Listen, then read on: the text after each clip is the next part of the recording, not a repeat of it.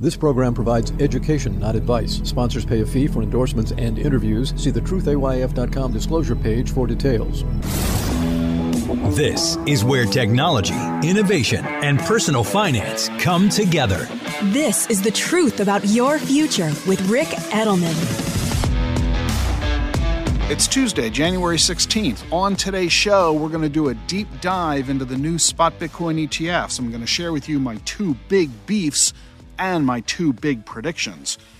First off, it was in fact a monumental day last Thursday, the day that the Bitcoin ETFs debuted in the public marketplace for the first time after 10 years of efforts by the crypto community and the financial services industry to bring these products to the marketplace. And it was a monumental first day in terms of active trading. And what's really funny is that most financial advisors thought that these ETFs would never happen. Bitwise does an annual survey every year, and they just released this year's survey only 2 weeks ago, just before these ETFs were approved, and only 4 out of 10 advisors thought the SEC would approve the spot Bitcoin ETFs this year. I'm not surprised that most advisors got it wrong. Most advisors don't really follow what's going on in crypto, and they really don't know much about it. So if they didn't think the ETFs were coming, that means they certainly weren't getting ready for them. But now they sure are. In that same survey, a whopping 88% of advisors, nearly 9 out of 10, say they will invest in these ETFs. And almost every advisor who was already buying crypto for clients says they'll maintain or increase their crypto exposure this year. And half of those advisors say that they are allocating more than 3% of client portfolios. I mean, that's noteworthy. I've been advocating a 1% allocation. So clearly, financial advisors on average are a lot more comfortable with Bitcoin than even I had expected. And financial advisors are also finally starting to get their head out of the sand. 60%, 6 out of 10, admit that some or all of their clients are investing in crypto on their own. 2 years ago, virtually no advisor fessed up to that. They were all in denial. But now, 9 out of 10 admit they're getting questions from clients about crypto. Another crypto study was also recently released. It found that 40% of American adults now own crypto, which means odds are pretty good you do. That's up from 30% a year ago. We're talking about a 30% increase in 1 year. And 29% of women own crypto. Women are still lagging behind men in their crypto engagement. And of all the Americans who do own crypto, 2 out of 3 say they plan to buy more this year. This is why you, as an advisor, must get engaged. And you must get engaged right now. Not only do your clients want this, many of them already own it. And if they're not getting it from you, that means you're losing assets. You're also losing credibility because of your refusal to help your clients. I mean, I get it. Until last week, a lot of advisors simply weren't allowed to help their clients. Their firms wouldn't let them. But now those problems go away because we now have the spot Bitcoin ETFs. So your only task now is to decide which of your clients you ought to recommend it to, and how much you ought to recommend, how much to allocate into their portfolios, and finally, which of the ETFs you ought to be buying. And that takes me to GBTC and my first beef. We are all deeply grateful to Grayscale for its leadership. It was their lawsuit against the SEC that is directly responsible for the SEC finally granting approval of these Bitcoin ETFs. And the SEC didn't just say yes to GBTC, that's Grayscale's ETF, their ticker symbol, GBTC. The SEC said yes to 11 of these ETFs. This is wonderful because it creates market competition. That helps to lower the prices for everybody. But it also creates a bit of work for you as an advisor or as an investor because now you've got to evaluate all 11 of them and you've got to decide which ones you want to use. So while I say thanks to Grayscale for making all this happen, I have to say to Grayscale, your GBTC, your Bitcoin ETF, sucks. Grayscale, you're charging 1.5% per year for GBTC. That's insane. All right, hang on, wait a minute. Let me amend that. That's 1.5% annual fee. It's brilliant. Not insane. You see, from Michael Sonnenshine's point of view, he's the CEO of Grayscale, this is indeed brilliant. You see, Grayscale has $26 billion in assets in GBTC. because this fund has been around for years, and for years it was the only game in town. I've owned it forever. I've made a ton of money on it. Thank you, Michael. I didn't care about the fee, partly because I was expecting huge profits, which I got, and partly because there really wasn't much of a choice. It was a seller's market. But now GBTC is an ETF among 11 ETFs, and there's simply no reason to pay 1.5% per year, not when Franklin Templeton and Bitwise and Fidelity and Invesco and others are charging 0 for 6 months to a year. And even after that time period is up, their fee will be a fraction of GBTC's fee. Franklin Templeton is just 0.19%. Bitwise is 0.2%. BlackRock and Fidelity are 0.25%. Grayscale is charging 1.5%. Why? Well, it's because Michael Sonnenschein is a really smart guy. He knows that the overwhelming majority of people who own GBTC are going to keep it. They're either too dumb to know that they're paying an outrageous fee, or they're too lazy to do anything about it, or they don't want to sell it and incur the taxes on their profits. He's right. I bet that he'll keep almost all the AUM in that fund. He might not attract much more in new assets. Why would anybody pick a 1.5% fund when you can pick a fund that's free? But Michael doesn't care. He's printing money for his company. Smart move, Michael. I gotta hand it to you. But it's also pretty rude for the millions of people who own your fund and who aren't proactive enough to fix the issue for themselves by flipping out of GBTC and into one of the other new spot Bitcoin ETFs. But I gotta tell you, I'm not one of those people suffering from inertia. I have sold all my GBTC, and I moved that money to Franklin Templeton, Bitwise, Fidelity, BlackRock, and Invesco. I like these providers, and I believe in diversification. I've maintained my Bitcoin exposure, and I cut my expenses from 1.5% per year to virtually 0.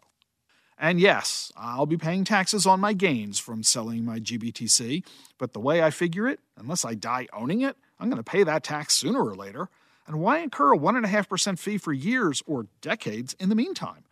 And with all the fiscal problems of our government, I think it's a good bet, depending on who wins the elections in November, that capital gains taxes are going to go up, maybe by a lot. So by selling now, I get to pay capital gains taxes at today's low rate. As I used to counsel my firm's clients for decades, never let the tax tail wag the money dog. Don't refuse to engage in a smart decision merely because of taxes. And Grayscale's not the only company I have a beef with regarding these new ETFs. My other beef is with Vanguard. Vanguard is not allowing their customers to buy any of these spot Bitcoin ETFs. Vanguard says that these ETFs, quote, don't align with its investment offerings. Vanguard is a global asset manager with $7.7 trillion in assets under management. And they said, quote, spot Bitcoin ETFs will not be available on the Vanguard platform. We also have no plans to offer Vanguard Bitcoin ETFs. These products do not align with our Vanguard views of a well-balanced long-term portfolio. That is beyond ridiculous. Vanguard offers nearly 400 mutual funds and ETFs. It offers thousands more that are sponsored by other fund companies. On Vanguard's platform, you can buy dozens of mutual funds and ETFs that Vanguard itself says are of the highest risk of all investments. Commodities funds, emerging markets funds, gold funds. And yet Vanguard says Bitcoin ETFs are not in sync with their views of a well-balanced long-term portfolio? Apparently, Vanguard doesn't know that the SEC has ruled that Bitcoin is a commodity. So if Vanguard offers other commodities ETFs, why not this commodity ETF? And apparently, Vanguard doesn't really understand what a well-balanced long-term portfolio really is. How can you build a well-balanced portfolio if you're excluding some assets that help you balance out the risks of the portfolio? Doesn't Vanguard realize that the whole point of portfolio diversification is to own some assets that are highly volatile in addition to some assets that are less volatile? Vanguard obviously needs a course in modern portfolio theory, the Nobel Prize-winning investment management methodology that virtually every financial advisor adheres to. When you add a risky asset to a diversified portfolio, you actually lower the risk of the overall portfolio while increasing returns. Doesn't Vanguard know this? And apparently Vanguard doesn't understand that it can't predict the future, and yet they claim to be focused on helping their customers obtain a well-balanced, long-term portfolio. How can Vanguard say that Bitcoin isn't a solid, long-term investment? Would Vanguard have preferred that you buy Kodak, which was a 150-year-old company but then went bankrupt? Or Blockbuster Video that got wiped out by Netflix? How can Vanguard claim that it knows which investments are the right ones for the long term? And who the hell is Vanguard to make that decision for you in the first place anyway? Vanguard's not your mother. They don't get to tell you what to do. Their job is to make available all the investments that are permitted by the SEC. And the SEC says these new spot Bitcoin ETFs are permitted. It's for Vanguard to put them on their platform and then let the investor and the investment advisor decide, just like they decide about all of the other thousands of funds that are on Vanguard's platform. You're not hiring Vanguard to tell you what you can and cannot do. This is an obnoxious, arrogant, and highly inappropriate patriarchal decision by Vanguard. And it's going to cost them a lot of customers and a lot of business. Already, social media is filled with investors who are complaining about this, and they're busy transferring their accounts from Vanguard to Schwab, where you can buy all 11 of these spot Bitcoin ETFs. Schwab.com, by the way. I'm even putting Schwab's website as a link in the show notes today to make it easy for you. Boycott Vanguard. Transfer your assets tax-free and fee-free to someone else that will give you the access to the Bitcoin ETFs that you want.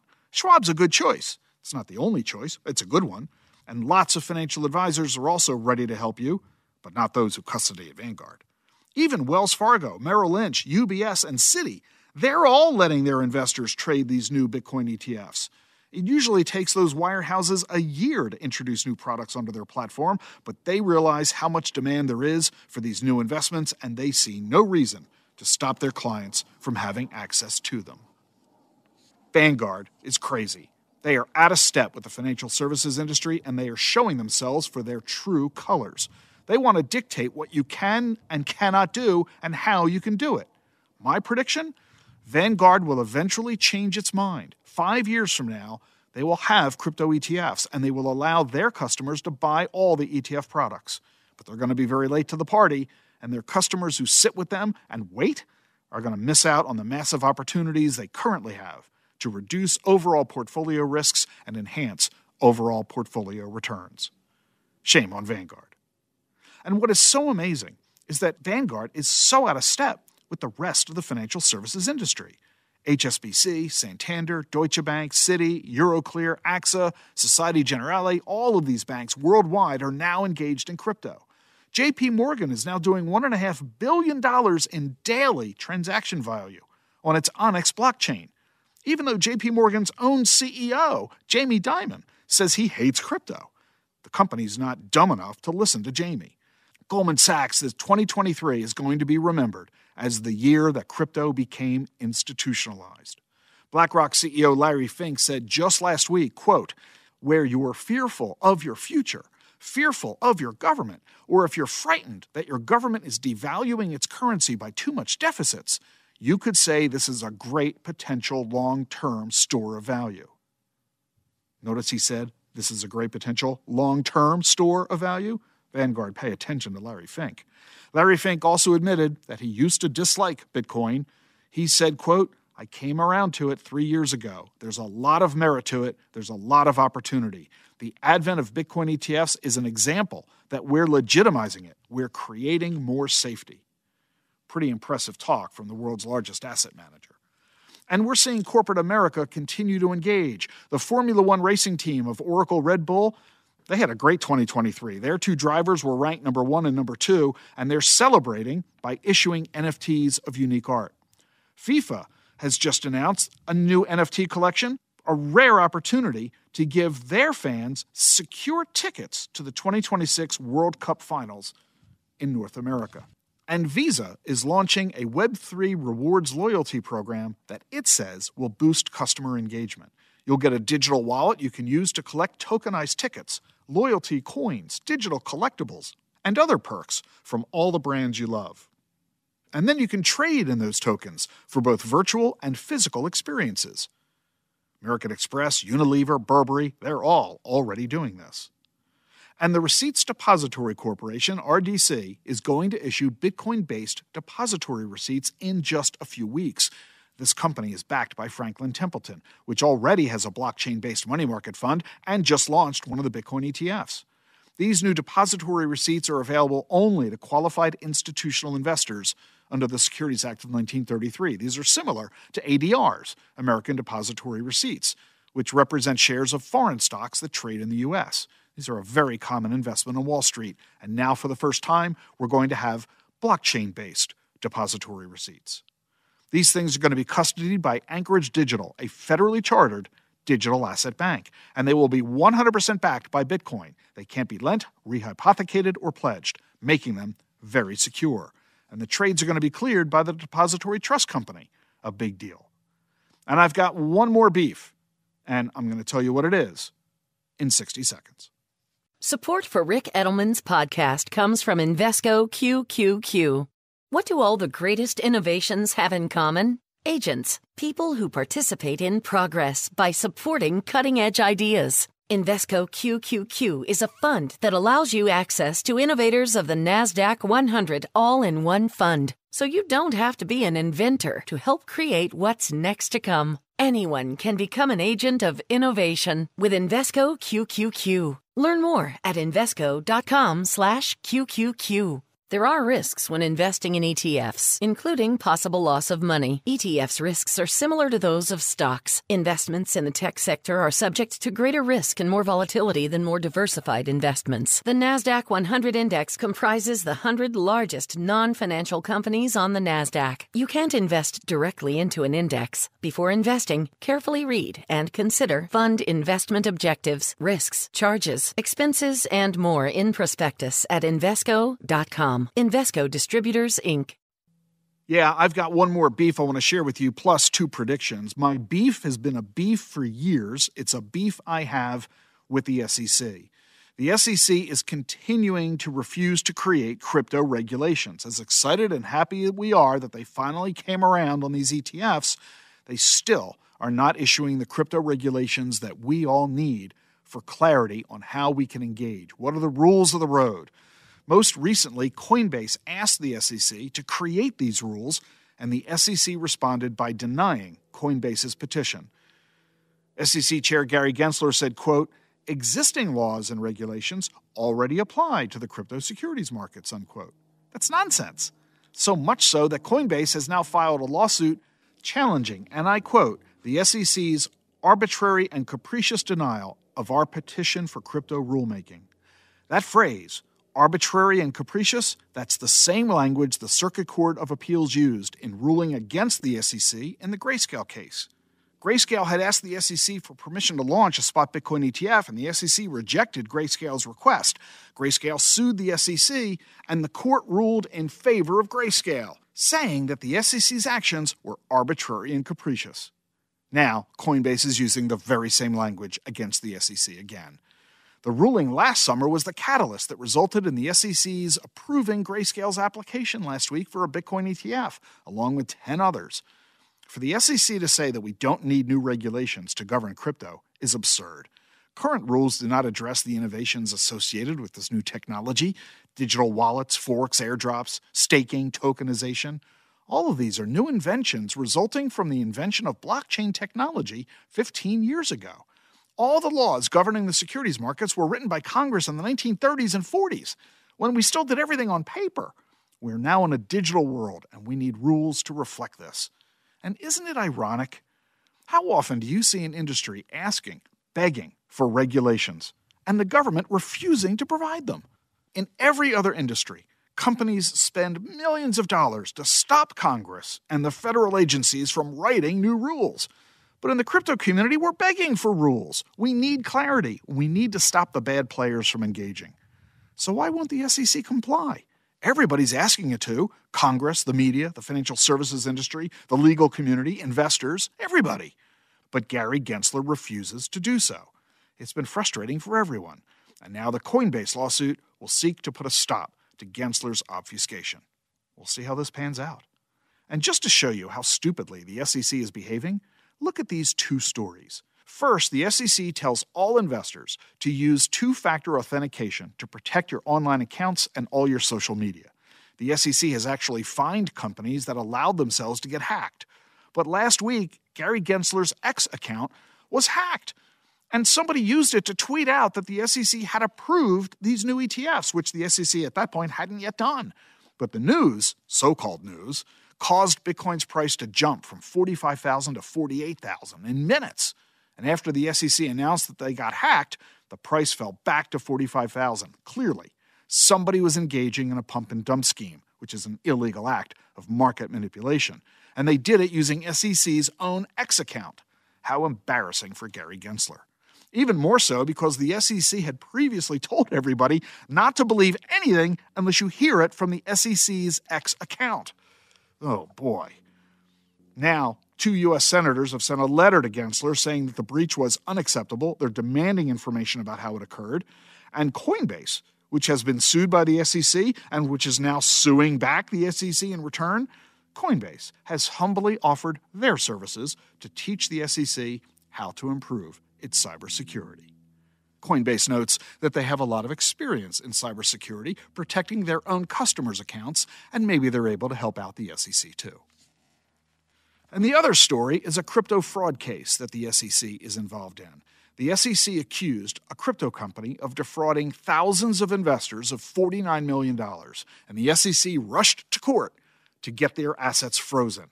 The SEC told the court that the company had closed 33 bank accounts in just the last 48 hours. So the court granted the SEC's emergency freeze. But 2 days later, the court found out that the SEC was completely wrong. There were no such bank account closures by the company.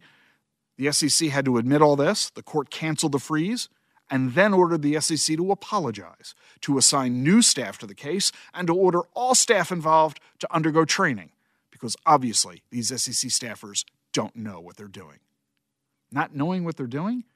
Well, that's apparently the case because we don't have any crypto regulations, but 23 other countries do. Last year alone, 23 countries passed crypto regulations and legislation, and 19 other countries are working on it. Only 8 countries did nothing, and the U.S. is one of them. And I need to read to you the statement that was issued by SEC Commissioner Hester Peirce.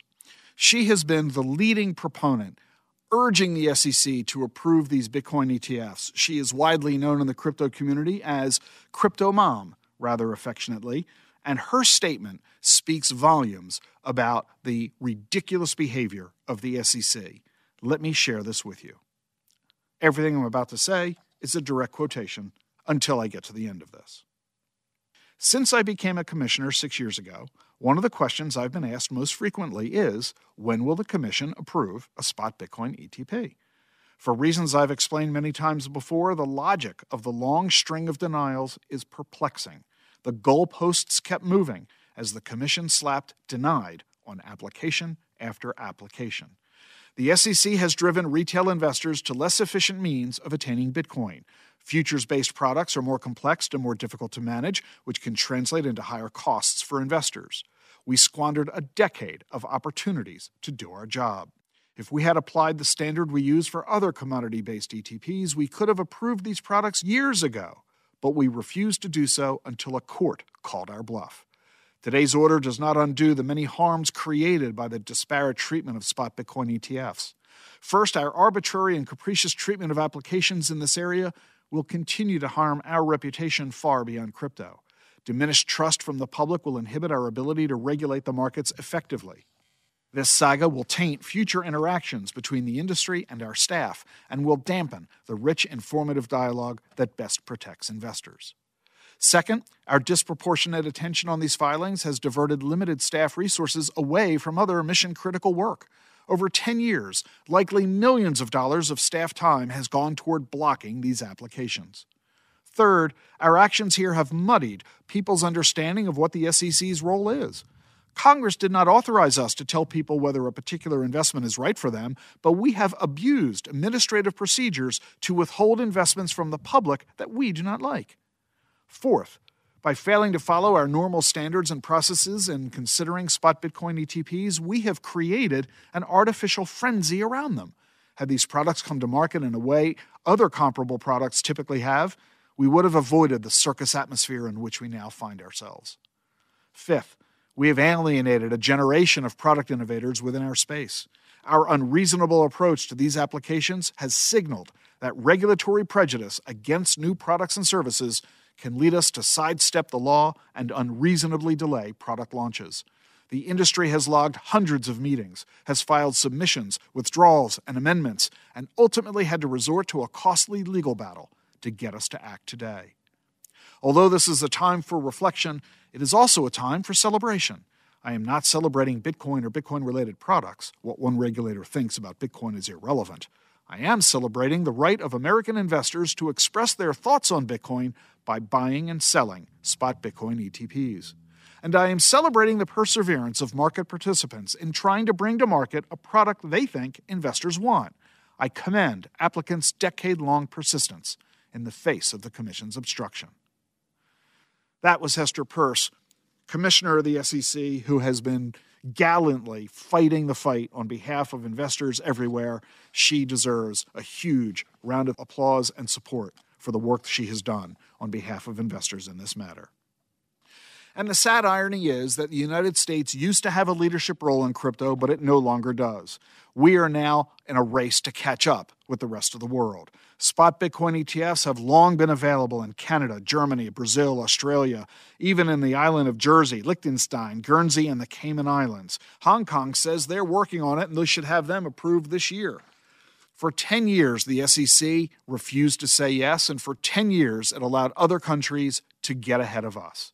Not only were a lot of people saying no to Bitcoin ETF, a lot of people were declaring Bitcoin dead over the last 15 years. You know, there's actually a website that tracks this. 400 times very well-known people declared that Bitcoin is dead. Central bankers, financial experts, IT experts, economists, CEOs, entrepreneurs, politicians, professors, journalists, even Nobel Prize winners have said Bitcoin is dead at one time or another, and yet last year it rose 160%. Chainalysis says 9 out of 10 of all the crypto wallets in the world are now in the black, meaning profitable.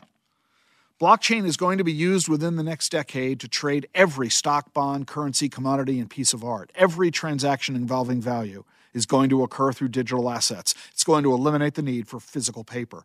Every single thing, every item of value in the world is going to become a token. You know, Israel's intelligence service is using crypto to recruit spies in Turkey to help it find Hamas terrorists. That's pretty innovative, don't you think? But here's the crazy part. Other countries are now complaining that Israel is doing this. They're not complaining that Israel is trying to find terrorists. They're complaining that Israel is using Bitcoin to try to do it. That's ridiculous. If you have a tool available to yourself, why on earth shouldn't you be using it? Got to tell you about a company in Chicago called Jurat. This is a blockchain firm. They just introduced new technology that's going to let law enforcement actions be filed directly on the blockchain. They're going to give state and federal court systems technology that can recover stolen digital coins, freeze accounts associated with illicit activity, and enforce legal recourse for smart contracts that go wrong. By providing these enforcement actions directly on blockchains, you're going to get a faster, more efficient way for victims to get recovery. In other words, law enforcement and the legal system, they're going to get to use the same tools that the crooks use. You know, that's not the first time this scenario has occurred. Go back to the 1930s. You know, during the Depression and the heyday of the gangs, you know the big names, Bonnie and Clyde, John Dillinger, Ma Parker and the gang, Babyface Nelson, Machine Gun Kelly, Pretty Boy Floyd, Homer Van Meter, all of these bank robbers. They were all able to proliferate because all they had to do after they rob a bank was cross a state line. State cops couldn't do anything because when they got to the border, they were done. Because when they got to the border, they had to stop. So if you robbed a bank in Texas and drove to Oklahoma, the Texas police had to stop at the Oklahoma border. And the FBI was helpless because federal agents weren't allowed to carry guns. That's crazy. It wasn't until 1934 that Congress gave the FBI permission to carry guns, and that was the beginning of the end of the gangs. Law enforcement officers finally had the same ability as the crooks. They were armed, and they could cross state lines. That meant they could chase them and gun them down. Well, this new tech by Jurat does the same thing. It lets law enforcement engage with criminals on the very blockchains they're using to commit their crimes. For example, Jurat's tech let a U.S. District Court block several Russian and North Korean hackers from accessing the crypto they had stolen last summer. I'm hopeful we're going to see a big increase in this kind of crime-fighting technology. not only to help government agencies prevent crime in real time, but also help investors recover the money that they may have lost or stolen. The days of the Wild West in crypto are fast coming to an end, and these new spot Bitcoin ETFs are a big part of that because their operations are so much safer for investors. Hey, did you hear about the guys that recently got caught at Heathrow Airport in London? These guys walked off the plane, picked up their luggage, and then got nailed. Their luggage, turns out, had $125 million in cash. Mules were delivering cash for crime syndicate bosses, drug cartels mostly. Why did these guys try to transport 3 huge suitcases filled with cash? Why didn't they just use Bitcoin? A simple flash drive in their pocket would have held all that value, or they could have just skipped the flight and sent the money over the Bitcoin blockchain in seconds. Well, they didn't use the Bitcoin blockchain because it's actually easier to get caught now using Bitcoin than it is to use cash. That's evidenced by the fact that the couriers that they caught were caught only after they had made 83 trips. It is so much easier for these bad guys to use cash than crypto. Oh, and guess what helped the cops catch the crooks? The crooks had bought their airline tickets using frequent flyer miles. That's a digital asset. So I've got 2 big predictions for you on top of the big predictions I've already made. And those are that we're going to see $150 billion in assets flow into these Bitcoin ETFs over the next 2 years. And within the next 2 years, Bitcoin's price is going to hit $150,000. Here are my 2 new predictions. Thanks to these new Bitcoin ETFs, we are going to see a radical reduction in fraud involving crypto. That's because these ETFs make it too easy for people to buy Bitcoin from safe, reliable, established companies. I'm not saying Bitcoin is safe and reliable. I'm saying the companies you're buying it from are safe and reliable. It's bad enough that you're investing in something risky. The last thing you want is a platform that's risky too. FTX caused $8 billion in losses for investors, even though Bitcoin itself was doubling in price. So now there's no reason to work with an unknown offshore outfit that you know nothing about. Last year, the FBI says investors lost $2 billion in crypto scams. I think that number is going to fall sharply. That's great news for everyone. And second prediction, I'm predicting that these spot Bitcoin ETFs are just the beginning. We're going to see inverse and 2x Bitcoin ETFs. We're going to see Ethereum ETFs. We're going to see combo ETFs that own both Bitcoin and Ethereum. We're going to see tokenized ETFs of dozens of asset classes. This is going to be revolutionary for the financial markets, just as revolutionary as the introduction of mutual funds and ETFs were. This is a very exciting time, a tremendous wealth creation opportunity. As an advisor, you can help your clients build wealth while reducing their risks in a diversified portfolio, all while you improve your value to your clients. Your assets under management will rise, your business will grow, everybody wins. This is a very exciting time. I'm going to end today with a quote from Stuart Kirk. He just wrote the following in the Financial Times. Quote, "My New Year resolution is Bitcoin. Yes, I know the dangers, but I'm having some anyway. There is no bigger investment story right now. The catalyst is the Securities and Exchange Commission giving the green light to multiple spot Bitcoin ETFs. I would be mad to miss out. No one can steal an ETF, and the digital wallets the ETFs will use are also secure. The more you think of Bitcoin as an investment, its many flaws don't differ hugely from most of the other regulated assets you own happily." If you're a financial advisor, I have an important question for you. Are you able to answer your clients' questions about Bitcoin? Can you explain to them what it is? How about blockchain? With the SEC's now approving 11 new spot Bitcoin ETFs, your clients are hearing about them, and you need to be able to answer their questions. This means you need to get knowledgeable right now, and right now is the perfect opportunity for you to become certified in blockchain and digital assets. Enroll now in my online self-study course and get your certificate in blockchain and digital assets. The link to learn more is in the show notes. Coming up next, our series on the new spot Bitcoin ETFs continues. Stay with us for more on the truth about your future.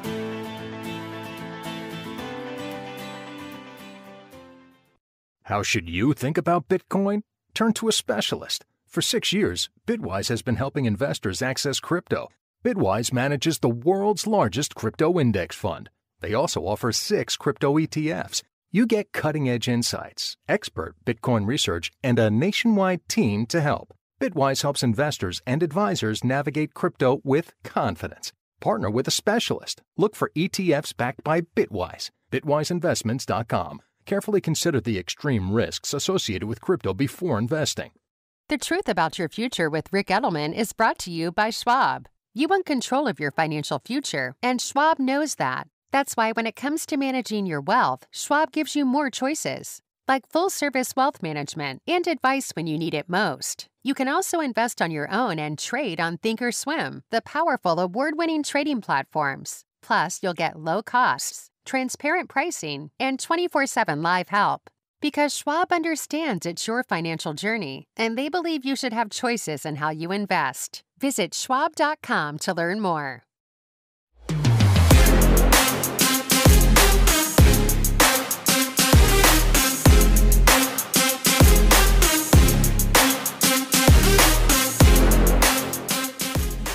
You're listening to The Truth About Your Future. Well, we are now officially at day 3 since the launch of the new spot Bitcoin ETFs. They launched last Thursday, so we've had trading on Thursday and Friday. Didn't trade yesterday because that was a holiday. Happy holiday, by the way. And we're now on day 3, and it's very, very exciting. This is the biggest news in the investment management community in over a year, and it's the biggest news in the crypto community in over a decade. We have 11 spot Bitcoin ETFs that all simultaneously launched with SEC approval last week. And so we are bringing you a continuing series introducing you to the managers of the spot Bitcoin ETFs to help you understand what they are, who they are, how they work, and how you can consider adding them to your client portfolios, and if you're an individual investor, your own portfolio. So today I'm really excited to be bringing on Invesco and Galaxy, which is a unique partnership in the field of spot Bitcoin ETF. So I'm very happy to welcome onto the show Steve Kurz. He is the global head of asset management for Galaxy Asset Management, and Kathy Kriske, who is the senior strategist of alternative investments for Invesco. Welcome to you both. Thanks so much for having us. Good to see you, Rick. Thanks. Good to see you both again. Kathy, I want to start with you because Invesco is one of the largest, most established asset managers in the country. You are a multi-trillion-dollar business, a household name. The QQQs is one of the oldest and most popular ETFs in the industry. Everybody knows the Qs, and by extension, Invesco. And so I have 2 questions for you. I'm going to take them one at a time. First, given the incredible size, scale, scope of Invesco, why is Invesco so excited about your new spot Bitcoin ETF? By the way, the symbol is BTCO. So why are you so excited about this? How can we not be excited about this, Rick? So this is certainly an alternative asset class, right? But remember, what made Invesco really popular was our smart beta. And so a lot of the things that we did, we consider ourselves agents of innovation. And that's what really important to us. And that's why really for getting into crypto has been a big commitment, but we knew we didn't want to do it alone. And that's the key here for us, because we feel like some of our competitors, there's a little bit of hubris there with like, we've got this, we can do this, we'll just learn all about crypto. Whereas for us, we knew, let's focus on what we're good at. We're great at ETFs, right? As you mentioned, the Qs, everybody knows it and owns it. But we knew that coming into crypto, and again, this has been a multi-year process. We already have products with Galaxy, but we knew we needed a leader to partner with. And that's why, we joke on the Galaxy side, like, who's luckier, right, that we found this partnership. Even silly things like, I remember the first time I met the team, I came back and I said, this is so weird, this really natural fit together. It's sort of like peanut butter and chocolate. I was like, remember that commercial, right, where it's like, you got your peanut butter and my chocolate? But we joked about it. But honestly, this partnership has been a game changer. And that is why our product is different. And that's why, Invesco, we have a lot of investors that are looking at this, right, are learning about it, and one of the phrases that we came up with is Bitcoin is inevitable, right? There's no more just putting your head in the sand like, oh, I don't have to learn about that, right? A lot of our advisors, were concerned initially, but we said, this is the the client base is demanding something like this. So we owe it to our investors to do it in a really smart way, to partner with somebody that is unparalleled, that they are literally the best in their field. So that's why we were very happy that we chose Galaxy, that Galaxy chose us, more importantly, right? And as you said, the BTCO it's solved. Just the spot Bitcoin ETFs are solving a lot of problems that people have been having with their crypto investments, right? We know about the trust structure, that it was expensive, that people couldn't get in and out, that there were things were trading at a big discount, that even the futures ETFs, right? I'm a commodity person, right? So when first time we looked at the Bitcoin futures, we noticed a lot of contango, right? So there's negative roll yield in contango. So that is what makes those products under deliver. So the issues with the physical crypto, right? We were joking with our advisors about, like, you don't have to worry about hot, cold wallet, like, public key, private key. We don't have to worry about that, right? The ETF is a product that's familiar and comfortable. So that's why we really believe this is what everyone's been waiting for. We've seen that, and we know that we have the right product, and I would argue the best product. And what's really interesting to me is that for all the size, scale, history of Invesco and its presence, and you could even argue dominance in the ETF world, you readily admit that you don't have that expertise in the crypto space. And so instead of trying to fake it, which quite frankly, some other fund companies are doing it, it's just a land grab for them, trying to capture market share to make a buck. You basically said, we want to do it right. And if we don't have the institutional knowledge in-house and experience, then we're going to partner with somebody who does. And that led you to strike your partnership with Galaxy Asset Management, one of the oldest and deepest players in the crypto community. And that really brings you into the conversation, Steve. Talk about more broadly the notion of investing in crypto and the key considerations that advisors and investors need to be thinking about. Yeah, thanks a lot, Rick. I really appreciate it. I'd echo everything that was just said on the partnership, and it's exciting to be here. We've been working on this for a long time. Invesco cares about Bitcoin. We care about Bitcoin. We love the technology. It's not just about a product or a land grab. So I would echo all of that. I think when you look back on this moment in 5 years, you will have said, this is, of course, Bitcoin's already a top 10 asset globally, right? But you will see this as an actual institutional global asset. You'll see crypto as an asset class, and you will see this as the beginning of a multi-year process of regulated crypto coming to the fore in the United States. And so under that umbrella, what it means to invest in crypto is to understand which tools in the toolkit are available. And Bitcoin is obviously the leader in crypto. We've talked about this before, Rick. There are very few, if any, assets where you can add 1% to your portfolio and it reduces the volatility. So we love the safeguard and protection of the ETF wrapper. We think there is caution rightfully around volatility in Bitcoin, but that's not something to be afraid of.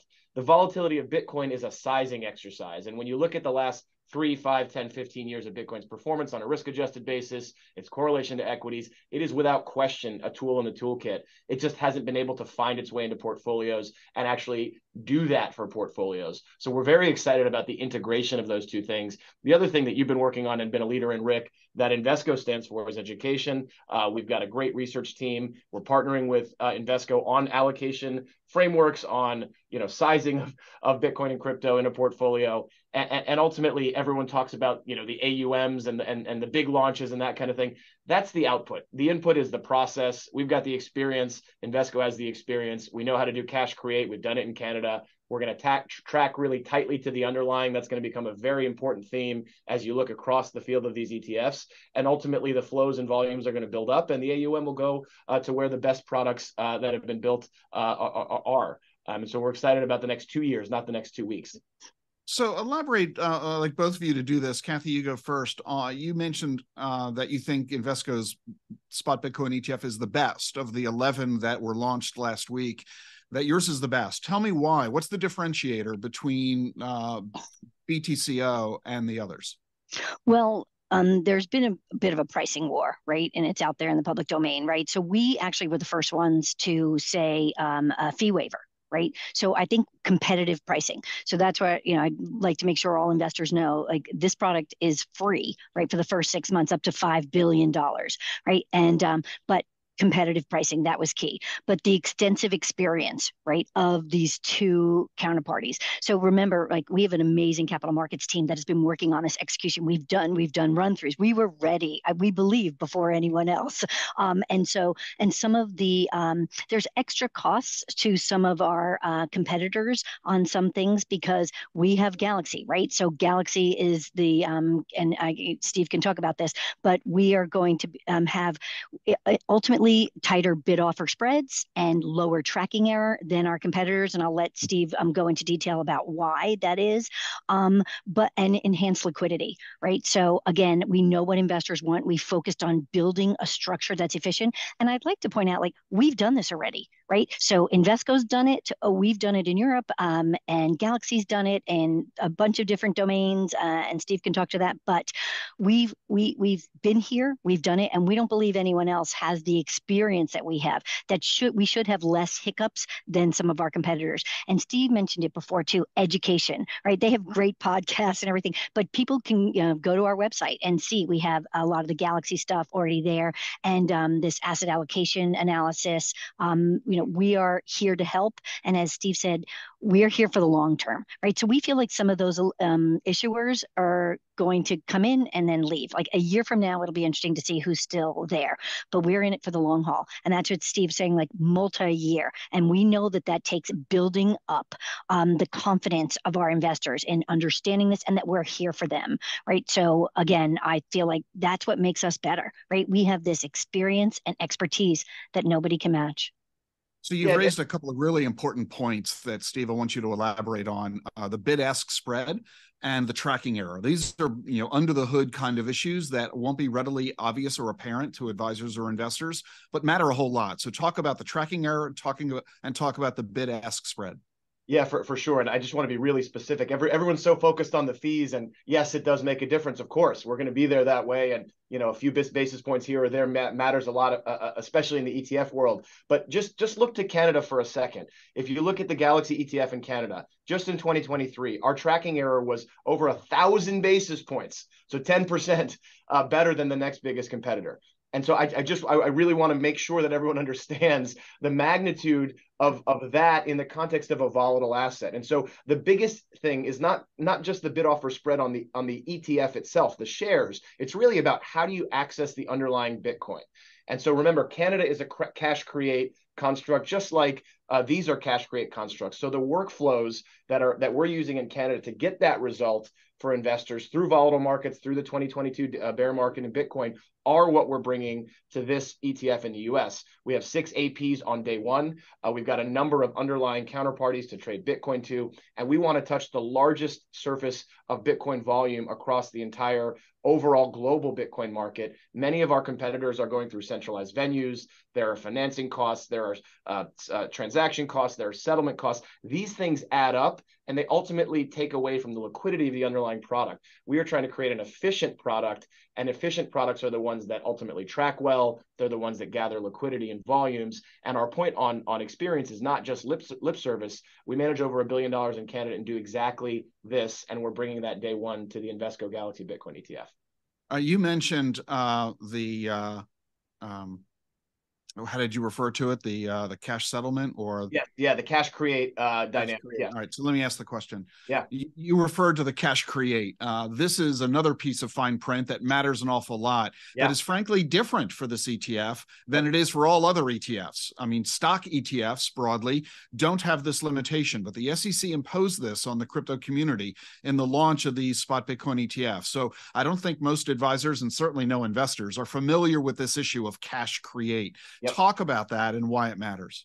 Yeah, sure. Look, what you would hope for over time, and we still do expect this to happen over time, and I won't speculate on when the SEC is going to do this because who knows. But what you would love for investors, for the same reasons you mentioned on the stock side, from an efficiency perspective and from a tax efficiency perspective in particular, you'd love to have in kind, so the pipes and plumbing of the underlying Bitcoin market flowing through, where an AP can bring Bitcoin via a create, order and Bitcoin out of the funds via a redemption order. The reality is the SEC, for reasons that we won't speculate on either, decided that only net new dollars can go to APs that then go to the issuers that then buy Bitcoin to go into the fund.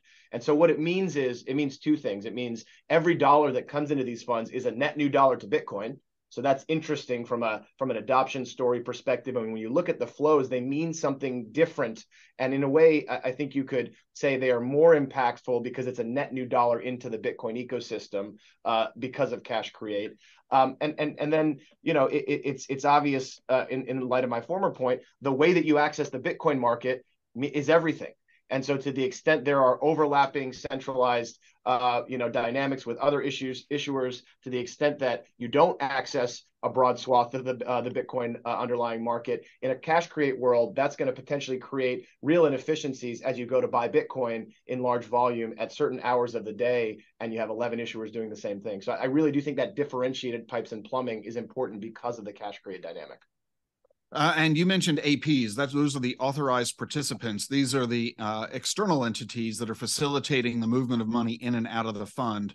They are selected by the fund provider, and those are important decisions in who you're choosing to work with to facilitate the movement of the money. This Cash Create versus in-kind is a big deal, as you noted, because it's a tax issue, really, for investors. Yeah. And what it means is that in other ETFs, you can move shares of stocks in and out of ETFs, and that eliminates tax liabilities and capital gain issues.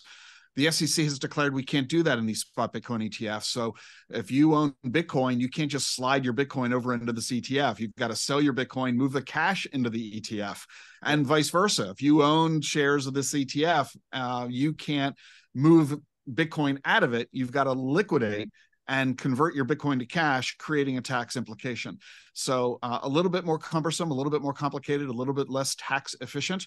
And that's why you need someone who understands all of this and can effectively minimize the hassles, minimize the expenses, minimize the time delay and the tax implications for all of this. And that's why the fact that Steve, you and Kathy are all over this is, I think, reassuring for investors.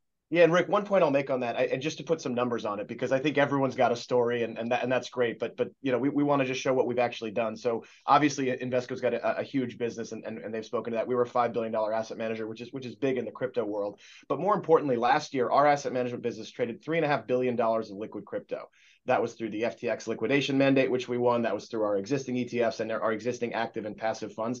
There is no asset manager in crypto that came even close to that level of volume. And what that means for the ETF investor who comes into our product is the benefit of us having been such an important client to the crypto street, so to speak, is why we'll be able to get very tight execution and very tight pricing. We already have the relationship with these dozen plus liquidity providers. And this is just a matter of taking that foothold and then using it to the benefit of BTCO investors. And as time goes by, that will be evident, right? And when we're 1 month in, I think it'll become very obvious to investors, this again, tight bid offer spread, this really close tracking to the index, really low tracking error. That is where Galaxy is going to make making a huge difference. So in the context of this, both of you have articulated really well the advantages you argue that Invesco and Galaxy have in improving the situation for investors, managing it effectively, efficiently for the benefit of the outcome for the portfolio. But I can imagine somebody listening to this conversation saying, goodness gracious, why don't I just buy Bitcoin via a crypto exchange? Why am I bothering to use an intermediary of an ETF? So Steve, how do you respond to that? Well, I mean, look, this is great for Bitcoin that I'm going to say this, but if you look at let's take Coinbase. The fee war it's brutal. It's the ETF world. We see it. You know, we saw 2 years of consolidation in 1 week last week, and so I think that's again good for investors. But what also it opens up is a conversation about execution fees on other platforms. So what does it mean to go buy Bitcoin on a large crypto player's application, and what are they charging as a spread relative to what's a 0% fee right now for the Bitcoin ETF? So it will be really interesting to see where people choose to go for their Bitcoin exposure. I think some subset of the market will always it's the put the dollars under the mattress crew. It's the hold your gold bars crew. That's going to be a portion of the market. There are some real original Bitcoin and crypto people that are always going to do that. That's totally fine. This doesn't take away from the Bitcoin ethos. And then there are many people who view this as a financial weapon, as I mentioned earlier, and it's really those that are going to take that and incorporate it. The trading community is going to have different reasons. You can margin these shares, right? So the trading community will be able to post these at their brokerage house, get leverage on that. They'll be able to go short the futures ETF and long the spot ETF. They'll be able to buy stocks in the crypto space and go against the Bitcoin piece. And so this is just going to really open up a new market, and the relationship between the underlying market and the market that lives on top is going to be really interesting. But as an access vehicle for those that want long-term exposure to Bitcoin, probably a very large percentage of them are going to be very comfortable with the ETF wrapper, because this misnomer that you don't own Bitcoin is a misnomer. There is a one-to-one relationship between the shares and the Bitcoin. The Bitcoin is stored in cold storage, and that is yes, backed by central intermediaries, but it's Invesco as a central intermediary, and it's Galaxy who knows how to build these and make sure there's insurance wrapped around the custody, that we use cold storage, we don't trade on exchange. So I think once people realize that and it percolates, there's going to be a lot less anxiety about, do I hold my keys or not? But that's still an option for some people. Yeah, and I think there is.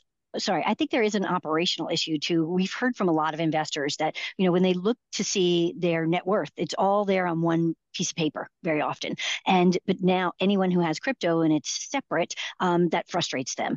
And so I think that what we've heard from a lot of investors is, oh, now it's an ETF. Now it's in my portfolio with the rest of my investments, and I can understand what my risks are. And we've been talking about that, and because a lot of these investors have come back to us saying, well, how much do I put in, right? And there's a whole swath of information about what the allocation should be. But we've been talking to investors about 1%, right? And again, I'm a commodity person. We started out with 5% commodities, made sense in a portfolio. And we've said right now, based on the analysis, 1% out of equities makes sense in this field. And again, this product makes sense for our investors because they see it in their monthly statement, and that's comforting to them. And so that's really interesting you cite that, Kathy, because and this piles onto Steve's comments that are really worth elaborating on. Yeah, I think you're right, Steve, that some people are going to prefer to use the exchanges, whether it's, Coinbase, Kraken, Gemini, et cetera, because they are dedicated, focused on the crypto space, and they just want to have that process. Others are going to do it in a DeFi platform like at Uniswap, MetaMask, et cetera. But for most people who don't really have the time to fuss with this, or the knowledge on knowing how, or even the flat out desire to spend whatever time they have on it, we have to recognize that if you work with a financial advisor, and 2/3 of all investors do in this country, your advisor can't help you open an account at Coinbase in the first place. And even if they could, even if they somehow do, as Kathy, you pointed out, that Coinbase account is separate and distinct from your brokerage account, which is where you hold all of your other investments, all your stocks and bonds and mutual funds and ETFs in that one simple, easy brokerage account. To have your crypto elsewhere sitting on the side, that is incredibly inconvenient. Just think about the challenges of rebalancing. Think about the challenges of just moving money, cash in and out when you do buys and sells, of dollar cost averaging, of tax loss harvesting. You can't do it conveniently or easily when you have an outside crypto exchange account separate from your brokerage account. Even paying taxes, Rick, right? Going to two places, right? Just that process in addition. Yeah, and let me just add on one thing, because you said something really fundamental, Kathy, which is in sync with what I've been advocating for years. You said a 1% allocation. It's kind of funny. We're spending so much time talking about Bitcoin over the past weeks because of this new ETF. It's only here's the joke I always give. It's only 1% of the portfolio. Why are we talking about it 50% of the time? And so think about that. If you have $1 million in your portfolio, a 1% allocation is 10 grand. Are you really going to go to the trouble of opening a Coinbase account for a $10,000 investment, when you can just so easily click a button on your brokerage account at Schwab and it's done in seconds? Exactly. And so I think that there's a huge value. And this is why I have been such an advocate. And I know, Kathy, you have been as well for years. why we've been encouraging the SEC for so long to say yes to these products, because it is so easy and convenient and allows investors to engage in a way that, frankly, most have not up until now been able to do, because the alternative methods are so cumbersome and complicated and inconvenient. This just strips out all of that and makes this as easy and simple as any other ETF, stocks or bonds or commodities or gold or oil or you name it. And so I think this is why the ETFs are going to win and win big, and why it's important that investors choose the right provider, because you also said something else, Kathy, that is worth elaborating. We have 11 of these ETFs all launched on the same day, 3 trading days ago, last Thursday. I'm not sure the marketplace needs all 11. I'm not sure all 11 are going to attract enough assets and ultimately survive. So you do want to pick an ETF from a provider that has staying power, because it's just such a hassle to get a letter in the mail or an email telling you your ETF is being closed because they haven't been able to accumulate enough AUM to manage. Exactly. And that is so important. And I'm so glad you brought that up. But yeah, we're in it for the long haul, right? And I think that the market's going to get used to hearing those two names together, Invesco Galaxy, right? We are the future. And so how do investors get in contact with you? I know we can send advisors to Invesco.com to learn more about this, and investors can go there as well, or although I really recommend investors ask your advisor rather than trying to do the homework yourself. But what is it that they'll find at Invesco when they go there?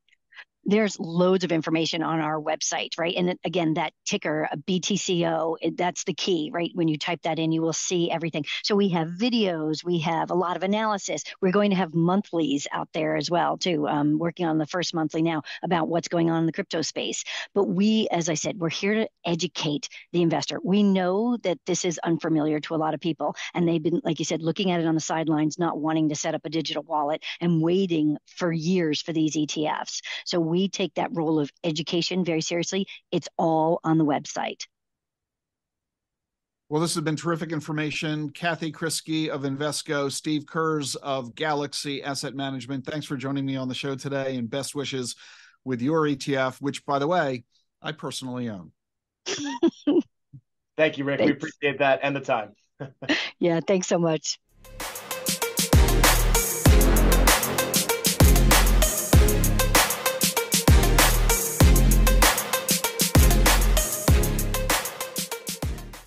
Coming up on tomorrow's show, Social Security. I'm Rick Edelman. See you tomorrow. Increased awareness and actionable intelligence about the forces that are shaping our world. This is The Truth About Your Future with Rick Edelman.